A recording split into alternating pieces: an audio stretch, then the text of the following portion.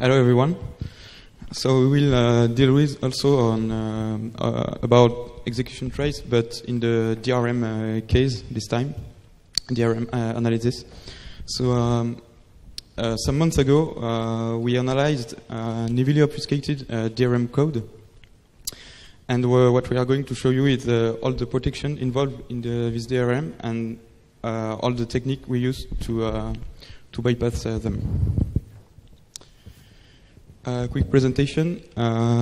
So we work on this analysis at Quarks Lab some months ago with Camille Mougey. Hi. He is now working at DRM in France now, and me, Francis, I'm still working at Quarks Lab for 2 years. So we'll speak about, of course, reverse engineering. To present the DRM stuff and our attack methodology. Then we will talk about execution trace that concern all of the collection of data of a program during the time, and then its analysis. And then code obfuscation, so all the protection we try to fight, and our attacks based on this trace. I guess everyone here is used to obfuscation, but quickly, what obfuscation is, it's some procedure that make our reverse engineering work longer, harder, and more expensive. So we have some example of some basic protection like code flattening, data flow protection, or junk code that we encounter. So we think that binary obfuscation is like an onion, because you have to remove step by step every layer, each one making you cry a bit more. So to start with the DRM we analyzed, we saw that there was some network communication. So we looked up the packet content, and we see that there is a high entropy data in it. So maybe the presence of compression or crypto. And then we took our favorite tools to try to debug and analyze the code in static and dynamic way. So we see that all the control flow graph of all functions involved in the DRM were flattened, protected by code flattening procedure. And all instructions in all basic block of flattened function are also obfuscated with junk code and instruction substitution. So with classical tools, it's very complicated to analyze this kind of code. So I will present the first layer, the code flattening. As an example, here you have a normal control flow graph of a basic function with a loop and a precondition and the output. And here is the flattened version, and all the code involved in the DRM is like that. It's classical code flattening with a first basic block that is executed at the start of the function, and then we have a dispatcher that chooses the next basic block to execute, and then the code is executed, and the next basic block is set, the dispatcher jumps, and so on. And as I said, all code in each basic block is also obfuscated, so how to deal with this kind of protection? So here we found two possible approach. The first one is to study the protection itself. So basically, we can do some symbolic execution of the code to find the old path in the functions. So the advantage here is that you can reuse the tools that you have makes if you encounter another program that use the same protection proceed.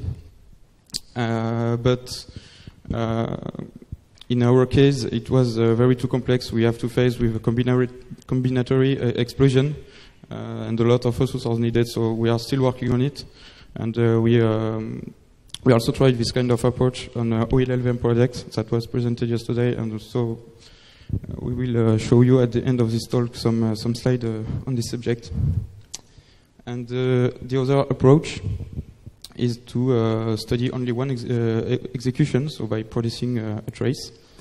There is no more CFG because we are just recording one path to analyze. The main advantage here is that the code is very is easier to understand because we know that the output that we try to understand is produced by the code we recorded, so we just have to search to do some analyze passes on the code we instrumented. So what we did, we choose, of course, the execution trace approach. And what we need is to record the context evolution over the time. So basically the register states or register value for each instruction, each executed instruction, so all the code executed, and all memory accesses done by the executed instruction. Then we needed a tool to manage the execution trace we produced, and then we needed some module to access the execution trace data to extract, in fact, the relevant information. So here is the list of the context to deal with: instrumentation, data collection, the database, so the efficient trace storage, and then processing, so the relevant access of the information. So we made a tool that we named Petra, and Camille will present you now. Okay. Hi, guys. So what is Petra? It stands for Python Trace Analyzer. This is, as Gigi said, execution trace management framework. So we want to provide an API to just manipulating trace, do some requests, and have to be so fully modular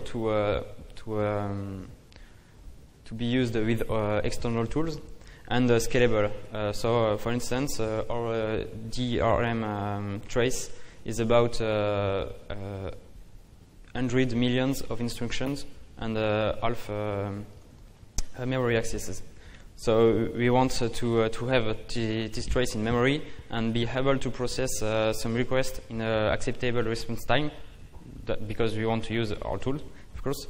And it has to be architecture independent because we want to use it on RAM x86 extra. So generally speaking, you just want to say, hey, I have an idea and I want to make a proof of concept, test it, and if it works, I will do some things clean. So just a few words of on implementation. It's layered, it's modular. You get the analyzer parts, which is the parts which query database and output some information. You got the parser to manage the trace, external tools to, for instance, this assembly one, this assembly engine, etc. And actually, the code isn't yet open source. But if you want to reproduce them, we write a big paper on STIC 2018, and we even do a UML memory model in it. Yeah, we actually do it. And so choice of implementation, we choose MongoDB for scalable, and because we are lazy and it's very easy to use and to prototype with it. We got a database per trace because we don't want a MongoDB lock, and we want to be able to do some hypotheses on the entries. So, for instance, we said if we have two entries with the ID1 and ID2, the entries with the ID2 has happened in the time after the ID1. For the execution trace, we use Intel Pin, but we can also use MyAssam Sandbox or HIDA or LeadBig extra. And for this assembly engine, first we use the DiceStorm, and then we switch to MyAssam to be architecture independent and to obtain directly an intermediate representation. Okay, so just a few words about MyAssam because we use it a lot in our code. It's been developed by Fabrice Desclos. The version 2 has been released just a month ago, and the main difference between the version 2 and version 1 is that not just only Fabrice can use it. I also develop on it. and it's available on Google Code. So it's composed with Python and assembly disassembly engine, easy to write. So when you write your assembly, you automatically get the disassembly engine. You get then an interpreted representation, which is reverse oriented, just a few words, and a Jite engine based on a TinyCC, LLVM, or just Python. And we even got a regression test. So what are the architectures supported? We have x86, AML, RAM, the MSP 430 for the micro corruption challenge, of course, SH4 for fun and extra. And then we got two customizable simplification engine. When we get some expression to simplify, we just add it and it do some stuff.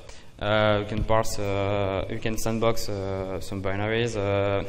We have to rewrite Windows architecture independent to manage some APIs and to update our sandbox, simulating the function impact. We use the help scheme to manipulate a binary, which is like Scapy for binary, and wrote by the same guy, and it's linked with some other tools. So just first demo on the shellcode.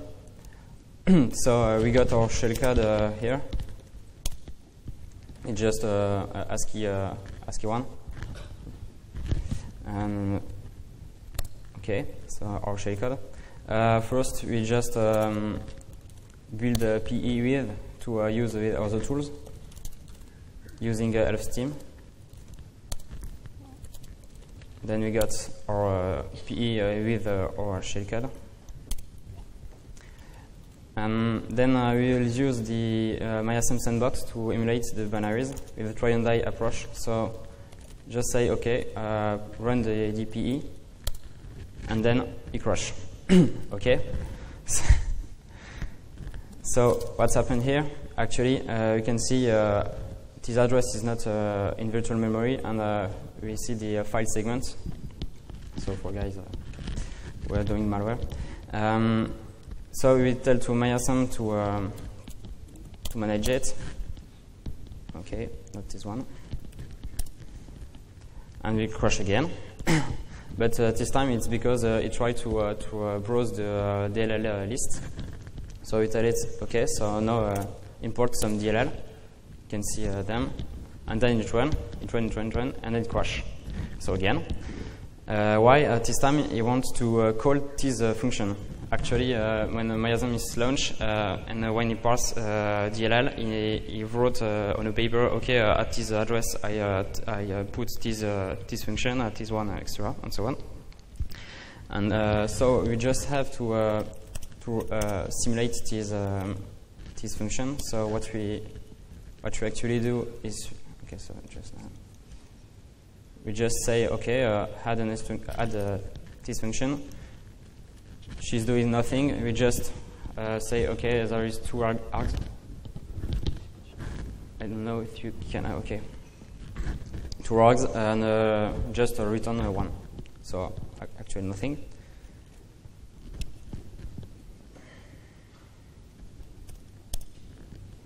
And then it runs and crash again, but on another function. So I think you get the point. I just had just a few other functions, which are create process, URL download, and quick implementation of printf. So we launch it.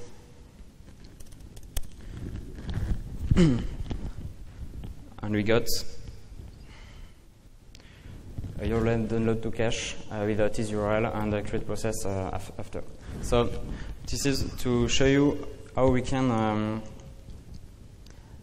okay, not this one. How we can just have a sandbox and control all the impact of function. And actually, we also control all pointer, all page management. So if we do two trace with the same code, it's completely determinist, and the trace will be exactly the same. So if you do to trace by modifying just 1 byte in the input, the only difference will be the result of this modification. And second demo quickly to show you a case on ARM. So what we got is just we simulate MD5, and we got the general purpose register at each time the instruction executed, and memory access, like this one. Okay. So Gigi will continue. Back to the DRM case. Okay. So now back to the DRM. So in introduction, what we want to know to try to understand all the DRM codes is to fully understand an algorithm that produces a block of data, potentially some crypto or compression, and to understand what is inside, so all encryption function involved in it, and all derivation of data, etc. So what we can say is the Petra database contains all we need because we instrumented all the code that produce the block. So how to proceed? We have to identify all parts, so all function, the input and output of all of these functions, and understand the link between them. For example, the encryption key, the data which are processed, and so on.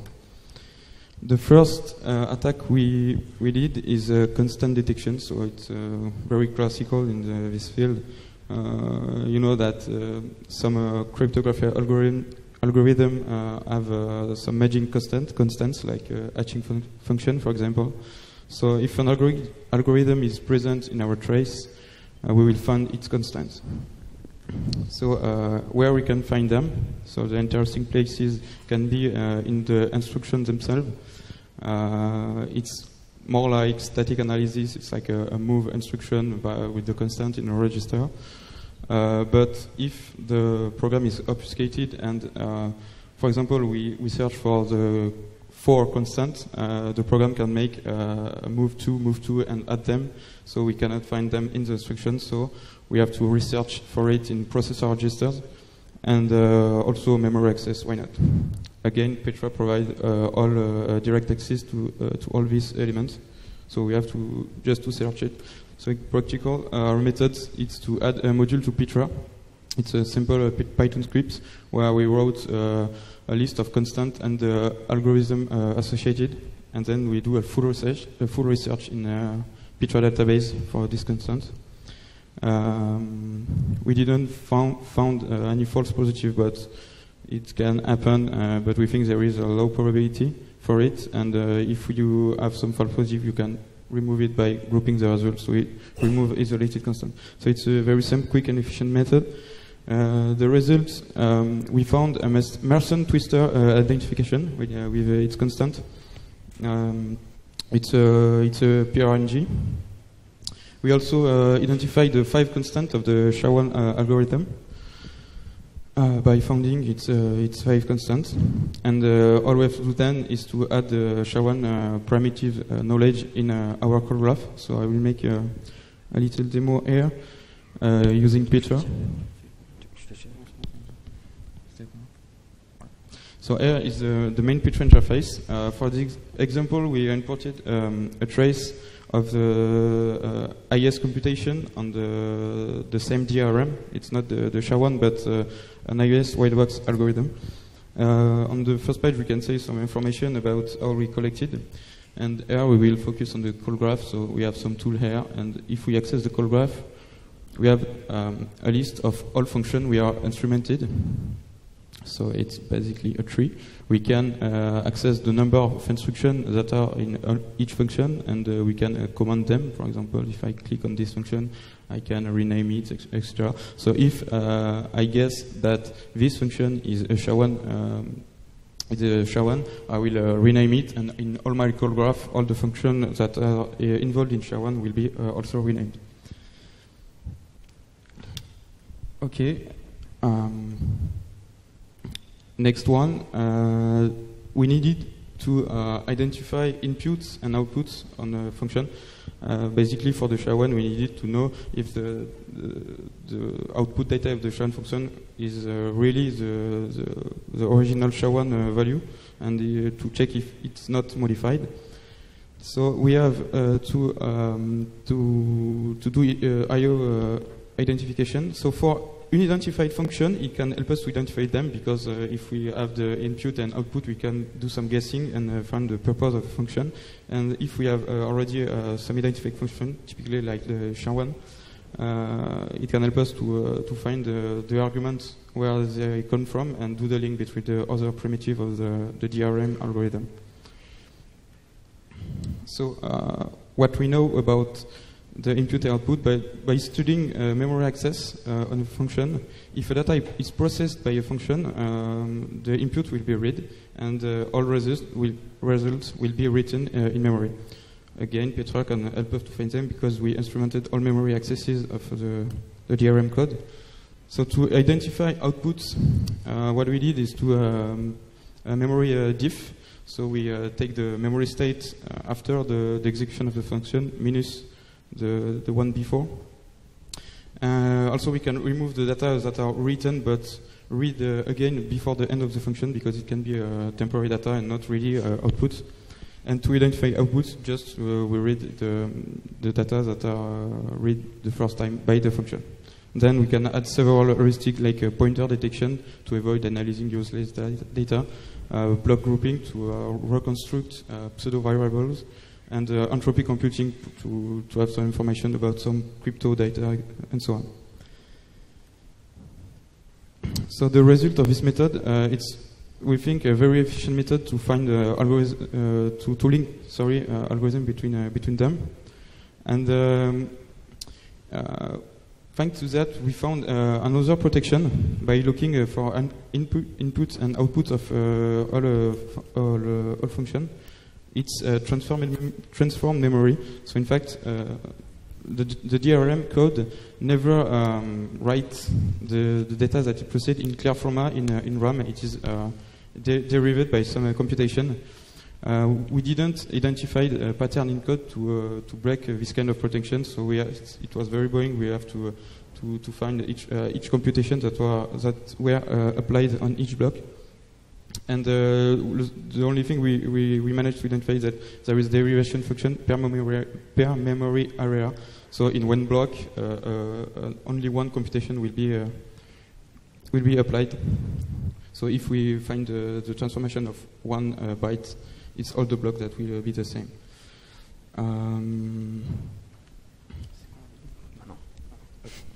So some demo of memory diff. So I will take as example the iOS 1 because it's more interesting. So here we identify, Camille will discuss of the iOS later, but here we imagine that we don't know this function is the iOS core. We can click on it and do a memory diff on it. Here we have prepared the demo, so all the data is in cache, but here in the top we have a scheduler to be able to do a memory diff in the background and be able to work while the memdiff is computed. So we have access to some information, the memory read and the memory what is written. The heap part in blue and the stack part in green. We have the address of each block. Data are grouped by memory accesses, so typically here it's a 4-byte memory read. We have the ASCII dump, the size of the block, and the compression rate. So here, as a demo, I take a block that is written. So here we can see that it's a big block that is accessed by the same instruction. But byte per byte, the block have a big size and the compression rate near to 0. And what we can see at the end of this block is that there is the same value of DD that is repeated. So typically for the AES, it's the padding, but in general the padding is 0, not DD. So that's why we found the data was transformed. And for example, we have some interesting functionality like clicking on a byte, and we know the memory access in database, the instruction that do the write. We can do go to the instruction that have written this byte, and so on.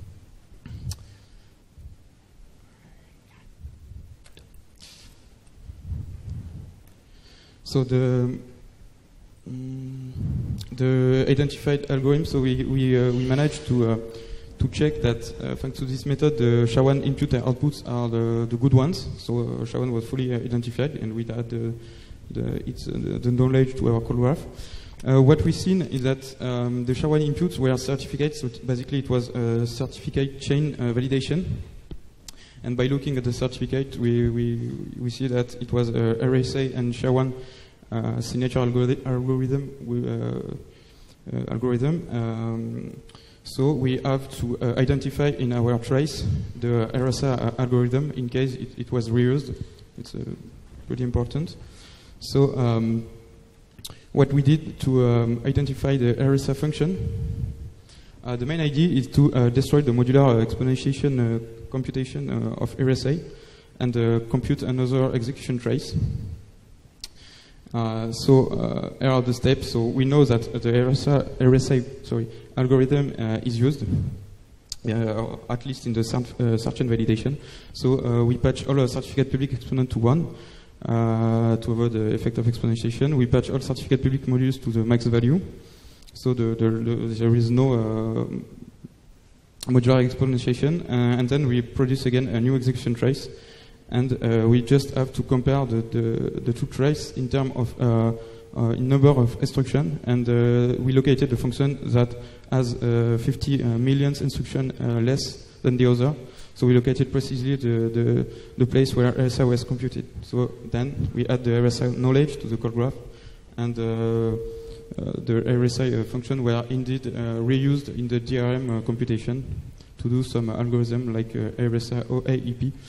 And now Camille will present some other attacks we did. Okay, then to clearly understand what it's doing, we use some data slicing and data tainting. So just remind the data tainting, it's when you follow all the elements that depend on a given one, and the slicing is the reverse algorithm. You find all elements influencing a given one. So as we got a trace, we prefer to use the data slicing.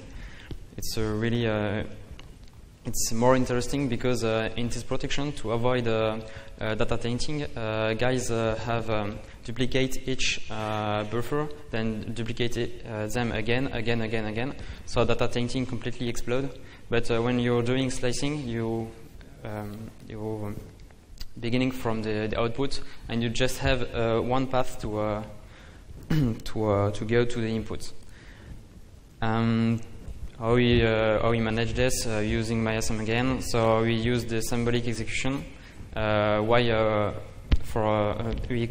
begin at the beginning of the basic block containing our targeted element.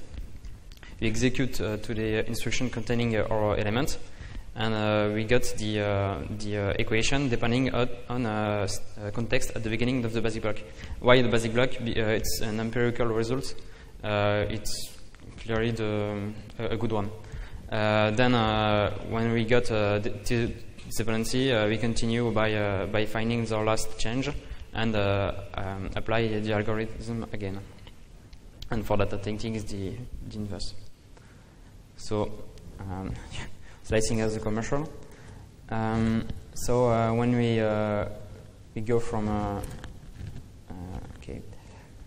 we begin with a memory access, and we say, okay, so out is access has been done. So we ask to find the dependencies and the equation. So we got the memory access equation and all its dependencies. So it is octet memory access and byte memory access, sorry, and then on a double word. Extra, and it depends on tools one. So we just have after to develop each part of our our tree. And recursively, then we can link outputs with inputs. At the end, when we begin from the block that have been pasted to the RSA. This is block 1 and block 2. And as we know, SHA-1 and the Mason twister, which is used to produce 3 random values, we can compute this dependency graph. And actually, this is RSA or AEP. So then we move on in our second data or network on the network. We apply this algorithm again, and we got this dependency graph. So it looks like crypto, but for C1 to C3 we got a derivation, and we got all of this S table, substitution table, which are applied before using the XOR and before go to the output. So we got an ID. We say, okay, in a function, in a parsing function, when there are 2 data in tree, there's a big probability that the same instruction will parse them. So, for instance, you get the instruction that will parse the length of the data, then the instruction that will that will compute the the buffer, and then the padding, extra. And so we say we will regroup this instruction by classes when they are computed by the same instruction. Actually, what we obtain commonly is a pattern in class. So, for instance, 1, 2, 3, 4, 1, 2, 3, 4, and so on.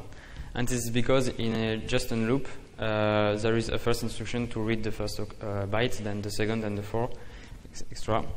And when we get that, we group to the bytes this way, and the last is in another class. So applying this algorithm to our entry give us directly this structure, and we got three main blocks, 2 of 6 bytes, and the last one composed by 16 bytes. If you remember the first graph, it's like the C1 and the 2 blocks in C2. Then we apply the reversed algorithm on beginning from outputs that Gigi showed to you with DDDDD padding, and we search for the last write, and we got this structure. The first 2 bytes are used, I think, for length, then a group of bytes, and then DDDDD, which are write but never read. So if this is really padding, that's a problem. So then we use the data slicing equation to rebuild the equation of the C3 components, and we got this one.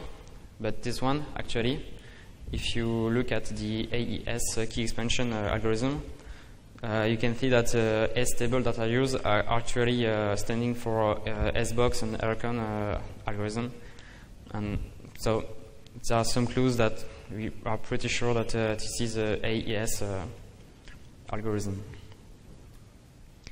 So at this stage we say, okay, so this is AES. We'll take the inputs, pass in our algorithm, and try to match the outputs. It did not work at all. Actually, there is some encryption steps that are used, and the whole algorithm is done on modified states. In other words, the raw data are never unclear, even in a register, and never in memory. So we call it a white box, and because the key is also a parameter, we call it a dynamic white box. Why there is this one in DRM, so clearly to waste analysis time, and it's a good way to hiding inputs and outputs because we never know it. And if you want to reproduce it on another device or system for interoperability, or I don't know, the only solution is to rip it. And we cannot, in this case, use the decryption algorithm. We just have the encrypt one. So how do we manage it? Actually, in AES, apart mixing colons, the only operation that is made between bytes is XOR. So the derivation has to be homomorphic to this operation. So it is import a lot of properties on derivation mathematics properties, and there is only a limited set of candidates that can match. And then, because of the complexity of AES, we got a lot of restriction on those candidates. And we finally be able to read and alter values that are used by the algorithm, which is actually AES CBC. Okay, last one, the instruction substitution.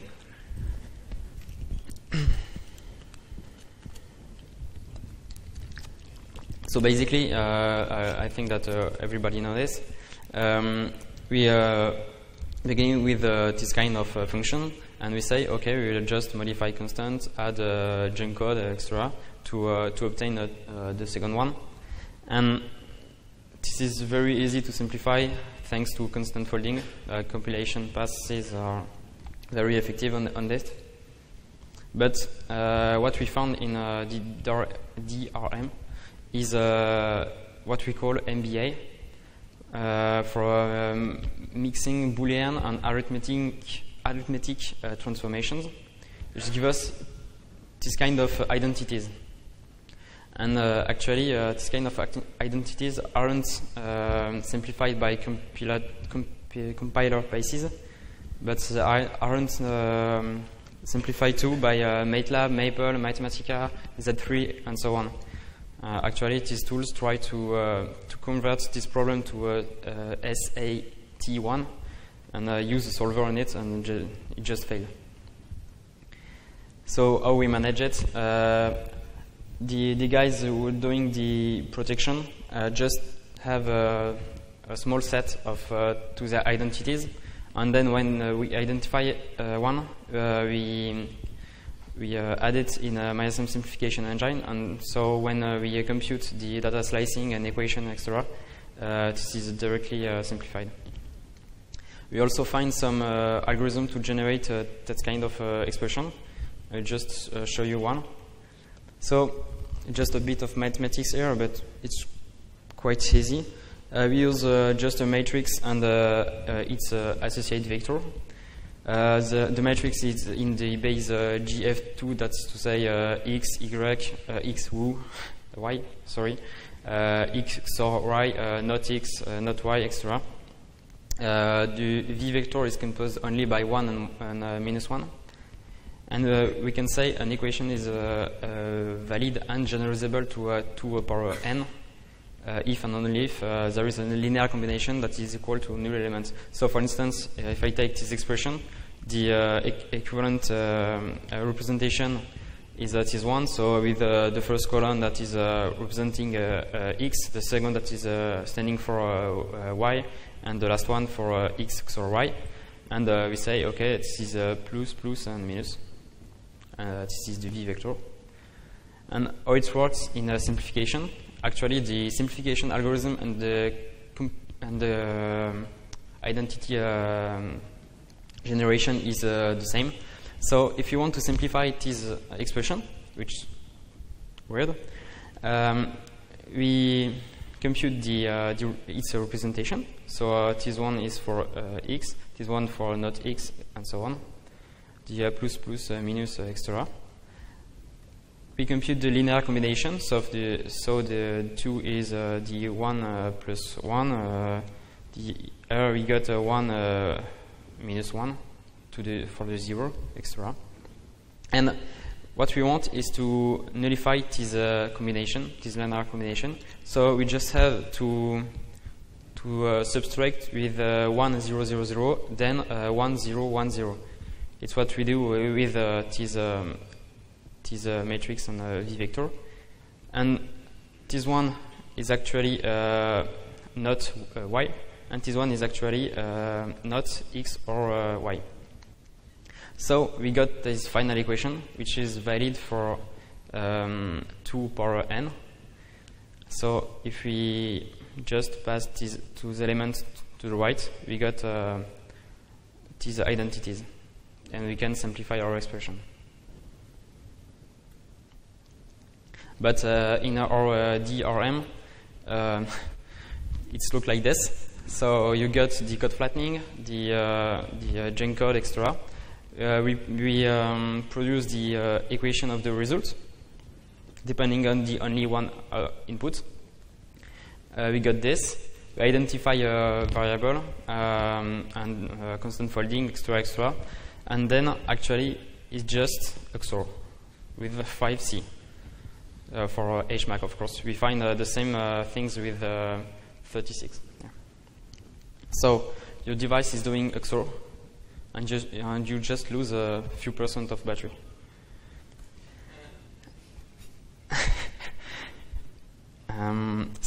Just some bonus, because you got time, yeah. We managed to graph memory access over the time. So here you got the memory addresses, here the time. And so the first column stands for the binary R data. The second one is the heap, and the last one is the stack. And then by zooming on parts which are corresponding to a known algorithm. So for instance, we got a big one with a very big basic block, and we don't know what it is doing. And when we zoom on memory accesses, we clearly detect a loop that has been unfolded, and a loop with 32 iterations. If you look at the heap, it's exactly the same with the read of a group of bytes. This is the noises due to the code flattening and the context updates. And at the just beginning, we see some inputs that are read, and some data that are written, so for the output. So that's a pretty good way to identify some algorithm. And another slide on LLVM obfuscator that I've been talking yesterday. Why LLVM? Because it's open source, it's a recent project, and a lot of people are talking about this. So what are the protections that have been implemented in it? There is the instruction substitution, but a very basic one. So for instance,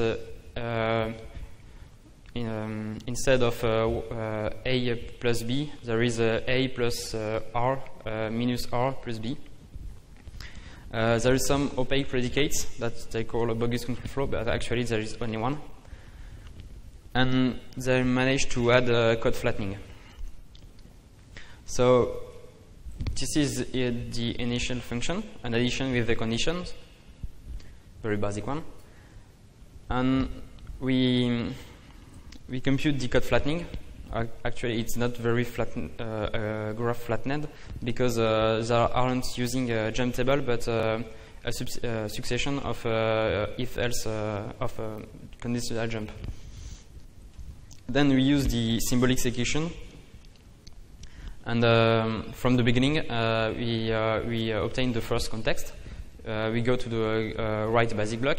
The context is updated in symbolic. We find the second one.